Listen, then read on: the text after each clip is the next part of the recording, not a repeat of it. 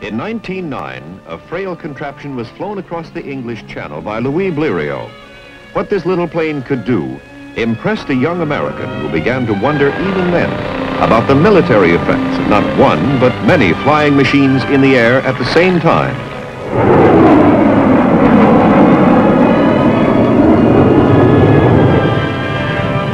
That young lieutenant was Henry Hap Arnold. He was to become the commanding general of the greatest air force in history. 2.5 million men and 70,000 aircraft. Ladies and gentlemen, Mr. Walter Matthau. This is the story of a man and his dream. A dream that he pursued with clear vision and single-minded devotion through most of the years of his life. General Henry Harley Arnold, or Hap Arnold as he was known to all the world, was the personification of the United States Air Force. He attended its birth. He grew up with it, and he commanded it in its most glorious hour. The gigantic weapon that he created proved one of the key factors in the Allied victory that was won in World War II. But to his countrymen, Hap Arnold was more than a successful military figure. He was a man of great personal warmth, of uncompromising integrity and never-failing kindness. It is with pride and gratitude that we salute a great American, General Henry Harley Hap Arnold.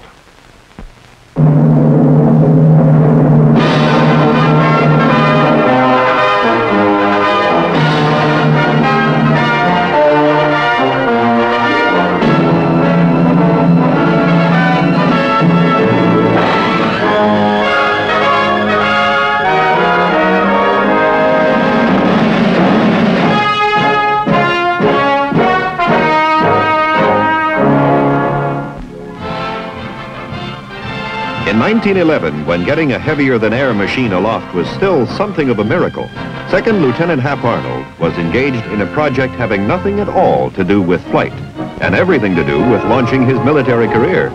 He was trying very hard to become a first lieutenant. Meanwhile, the discovery of the Wright brothers was becoming increasingly interesting to the United States Army. The spirit of the Wright brothers, that a practical answer could be found to almost any problem, was to be an inspiration to Hap throughout his life. The Wrights made it seem that anything was possible, creating an enthusiasm among young aeronauts that was sometimes carried to extremes. When Hap volunteered to learn to fly, his CO said, "I know of no better way for a person to commit suicide."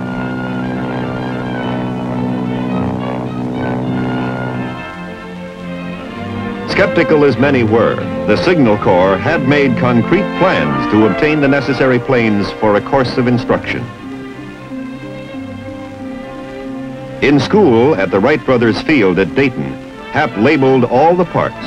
Long ago, before nomenclature became complicated, this was the way it was. From Dayton, Ohio, to the Chief Signal Officer. "Sir, I have the honor to report the following progress made by me in learning to operate a Wright airplane. During the week, I've made 12 flights with an instructor and 1 flight by myself. My instruction, under the personal supervision of the instructor in the machine, is finished. And from now on, all my flights will be made alone for experience. Very respectfully, Henry H. Arnold, 2nd Lieutenant, 24th Infantry."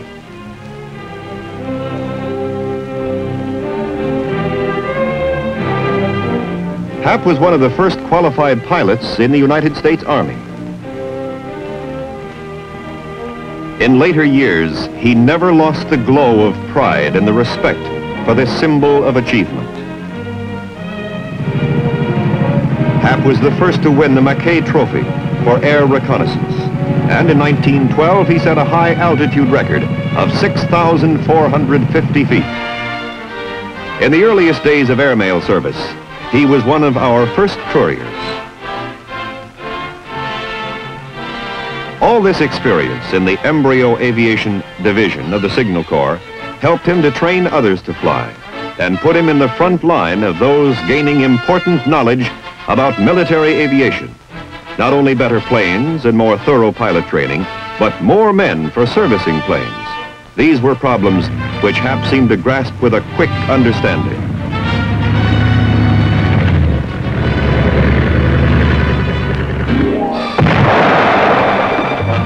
When World War I came, the nation was still only barely aware of aviation's military potentialities.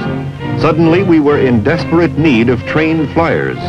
From the ranks of the infantry and from all services, men were carefully selected for the aviation section of the Signal Corps. Even more important was our need for aircraft. Administrative problems, including aircraft production, became HAP's responsibility. On the home front, HAP began to learn some lessons that were to have great meaning when he was in command of the Air Force many years later. To produce aircraft for war, one must plan and build long before. Many were the planes and engines finished too late for combat. HAP firmly resolved that America would not be caught short again.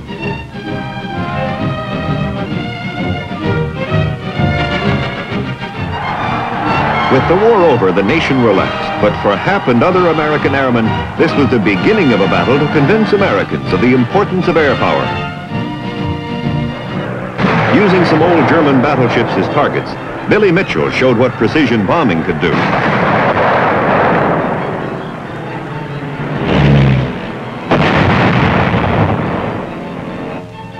In the post-war years, HAP was in the forefront of those trying to keep the spark of interest in aviation alive. Stunt flying seemed one of the ways. To average Americans, this was worth watching.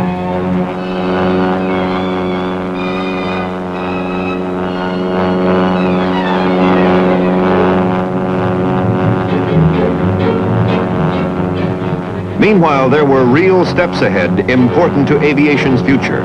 Safer parachutes, for example.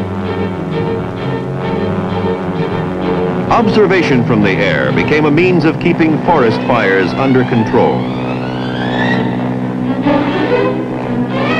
In the winter of 1932, under HAP's command, there were airdrops of food to the snowbound Indians of the Southwest. This, one of the earliest airlifts, was a prelude to that in Berlin 16 years later. There were also experiments in the field of photo reconnaissance. There was help in the development of new bombers. In these years, HAP was carrying forth the program of building the Air Corps. He was deeply convinced of its military importance.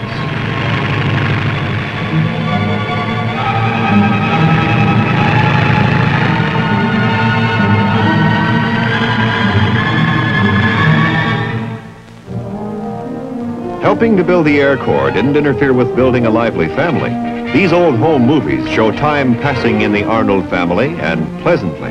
They reveal, as do all pictures of HAP, the reason for his nickname, picked up in the days of West Point.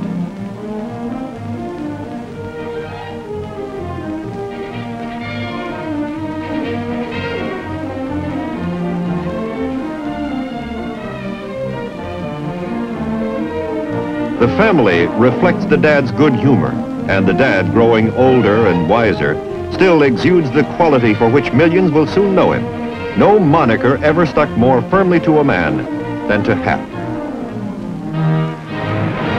1934, the B-10, a new all-metal plane carrying a 2,000-pound bomb load, then the fastest bomber in the world. Under HAP's command, a long-range test flight from Washington, D.C. to Fairbanks, Alaska was undertaken to determine the feasibility of air operations in this part of the globe. Under extreme Arctic conditions, the mission, unusual for its time, was carried out successfully.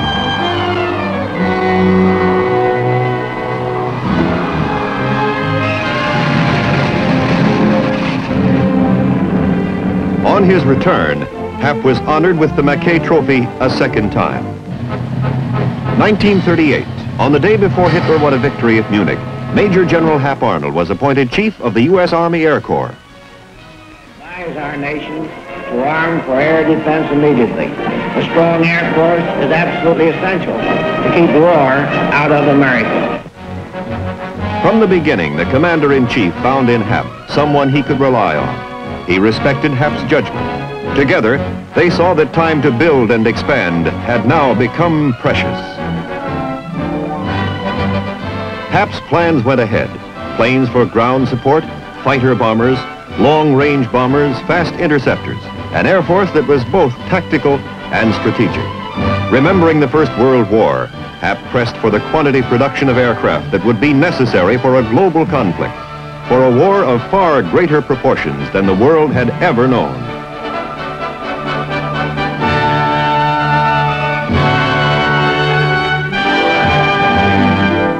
Each day was important now for building planes, for training men, pilots, navigators, bombardiers, gunners, and ground crews. The race against time was on.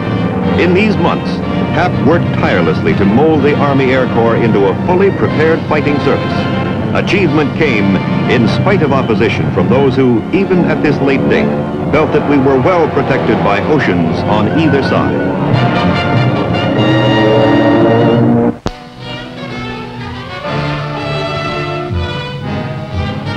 Pearl Harbor brought into critical focus the need for huge quantities of aircraft and vast numbers of men to fly and maintain them. Well aware of the time and money involved, Hap had been steadily extending the Army Air Corps training program, coordinating this with our growing air strength. Since 1939, he had fostered the idea of having civilian schools help to train pilots in the first stage. Army Air Corps training had been systematized, and it would include many young men from all walks of life.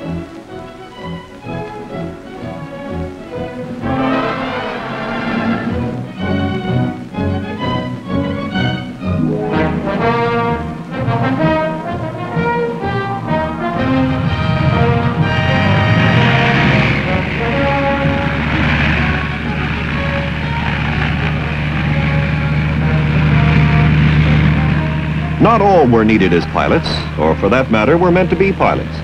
Though some took to the air unsteadily, the huge quotas of trained pilots, mechanics, and other personnel were soon being met.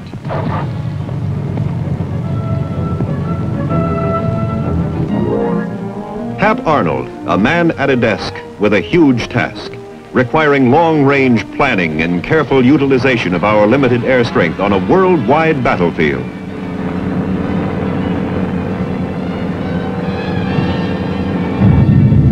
Early in the war, isolated operations began to foreshadow the future effect of long-range bombing. The daring low-level raid on Tokyo was a carefully designed attack which brought home to Japan the real meaning of war.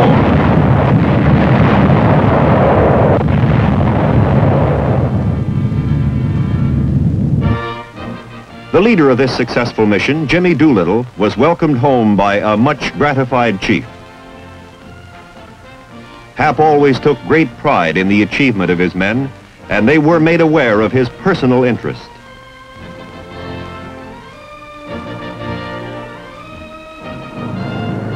In the following months of battle against the Luftwaffe, American pilots demonstrated a kind of bravery that did credit to the Army Air Corps and that heartened the nation.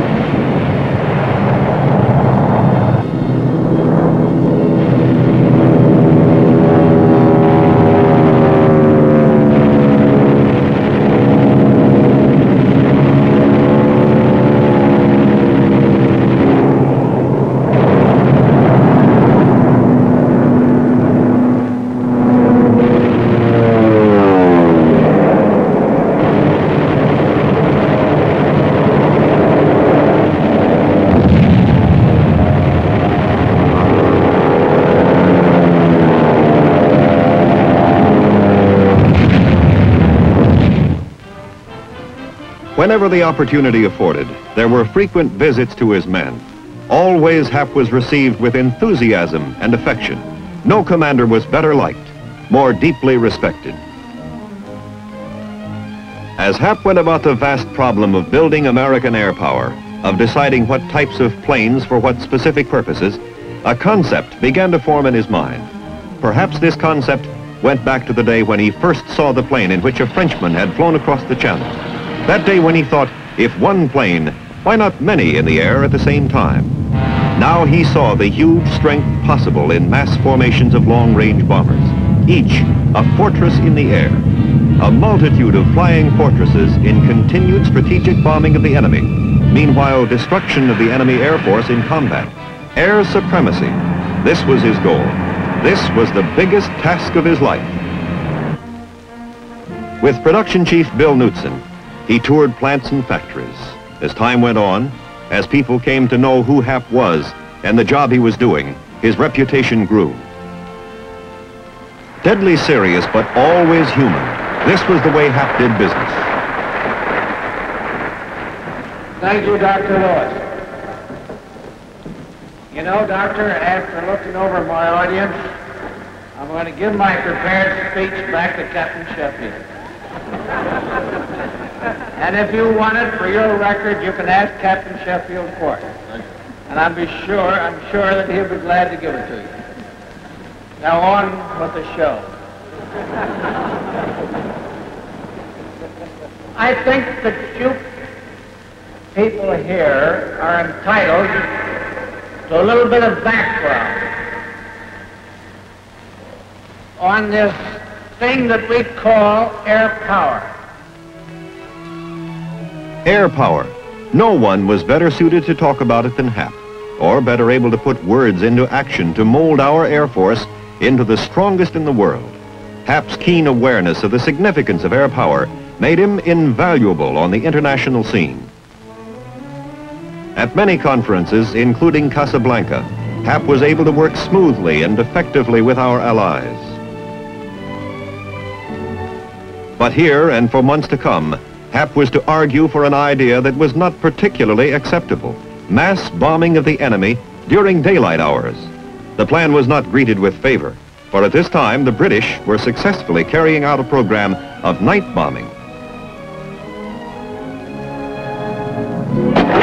While night bombing by the RAF was proving effective, it was Hap's argument that daylight precision bombing could cause far greater devastation than was possible during darkness.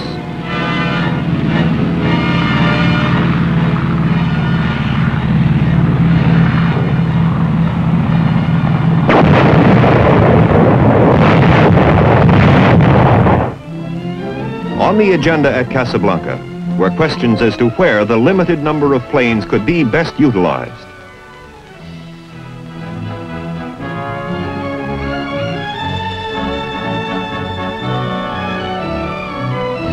General Arnold's plans received the green light from the other Allied participants. In the Atlantic, serious damage was being caused by German U-boats.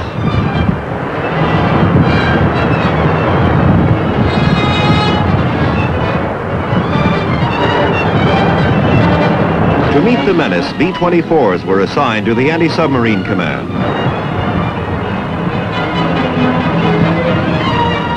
The number of German submarines harassing our convoys began to decline.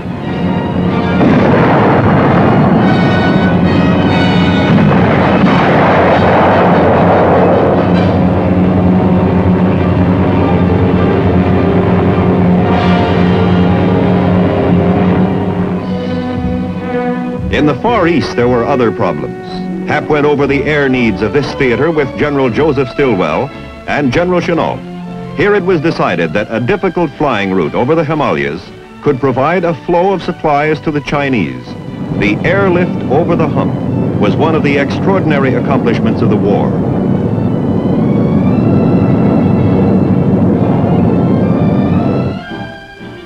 Hap, as commanding general U.S. Army Air Forces, was a member of the Allied staff, which met to determine the future course of the war.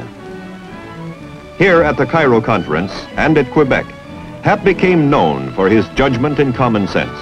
Among leaders of other nations, Hap was not only the good-natured man with the encyclopedic knowledge of planes and all matters concerning air power, he was a first-rate diplomat upon whom our military staff could depend. By this time, there was complete acceptance of Hap's daylight bombing program by the Allied command. Hap had won a personal victory in a difficult realm.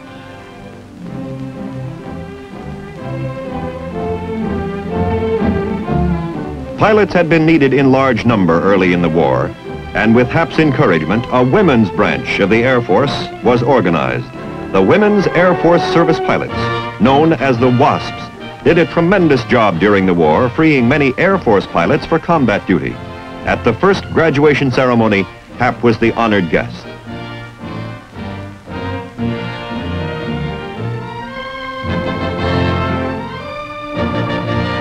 August 2nd, 1943. the 9th Air Force carried out the hazardous low-level raid on a strategic target, the Ploiești oil fields in Romania. 177 P-24 Liberators from the Tripoli area seriously damaged these important oil-producing fields.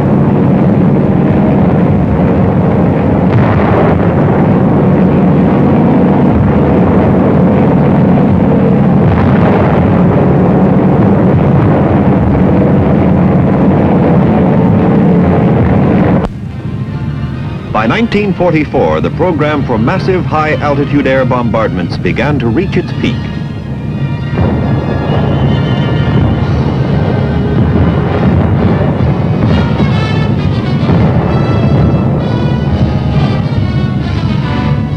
Now, at last, thousands of strategic bombers with new long-range fighter escorts were over Germany at the same time. And now the question was, could this tremendous all-out effort be continued? There was no let-up. There had been thorough planning in every detail that had placed the thousands of planes over Germany at the same time. No one was more instrumental in achieving our long-range plan for strategic bombing of the enemy than Hap Arnold. Through his effort, nothing had been allowed to stand in the way of the plan to use air power to knock Germany out of the war.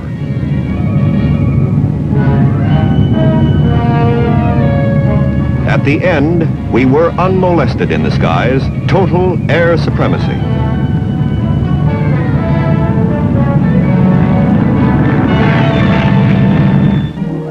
At the close of the war in Germany, at the conference in Potsdam, Hap participated in plans for the unfinished work in the Pacific.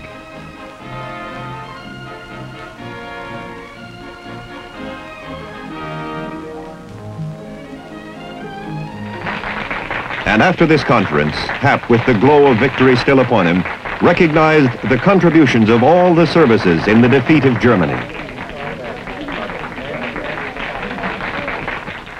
This is an appropriate occasion, for we are celebrating tonight the 38th birthday of military air power in the United States. At this time, the newest of the services acknowledge the debt it owes to the armies of our land and the navies of our seas. We dip our wings to their glorious traditions, and tonight particularly, I want also to salute all of those who fly and those who make flying possible, be they of the Marines or of the Navy, or in civilian aviation in any of its many forms, or in the Army Air Forces, for they have all played a part in winning this war.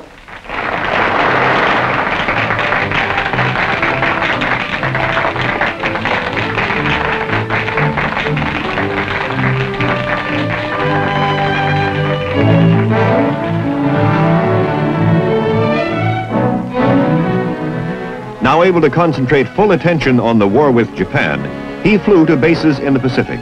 Friendly and good-natured, he found what he wished to know without seeming to try.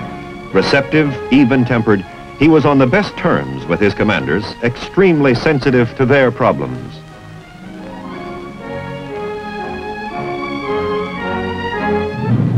Now, according to plan, what had knocked out Germany could do the same in Japan. The B-29, the pioneer of air intercontinental bombers. The plane which, thanks to Hap's convictions and leadership, had been in the works long enough to be ready.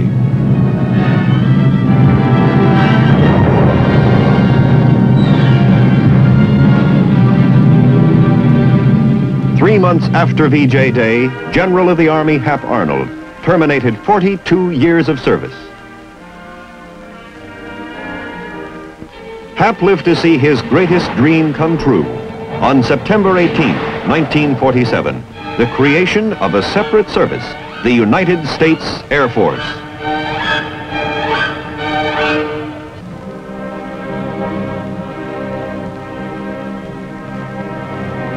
Five years after retirement, his full life came to a close.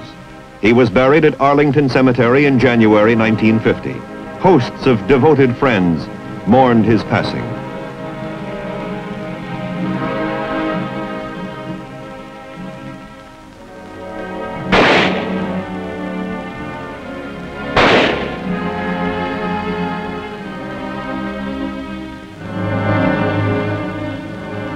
Throughout the nation, there was a sense of deep personal loss. There's much to remind us of his role in American air power. This is the Arnold Engineering Development Center at Tullahoma, Tennessee.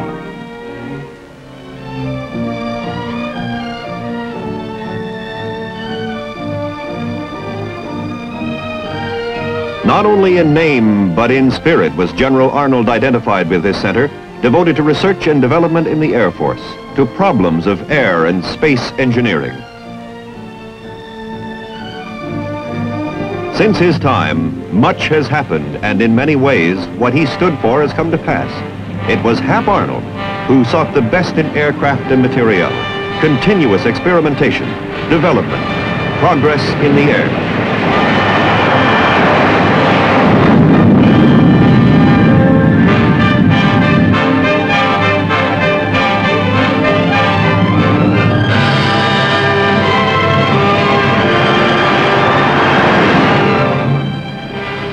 He was foremost in urging a separate Air Force for defending America in the skies.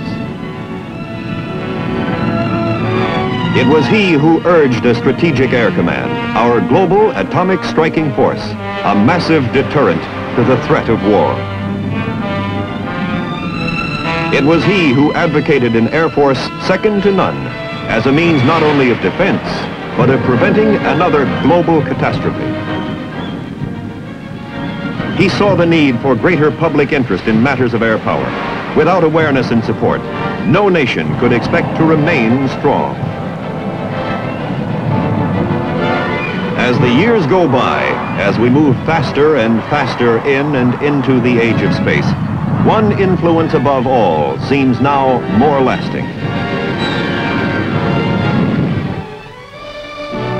It was General Arnold who envisioned an institution to train Air Force leaders, capable of guiding our nation's air defense, whatever the future, the Air Force Academy. And every man who is honored to attend there is profoundly touched by his influence.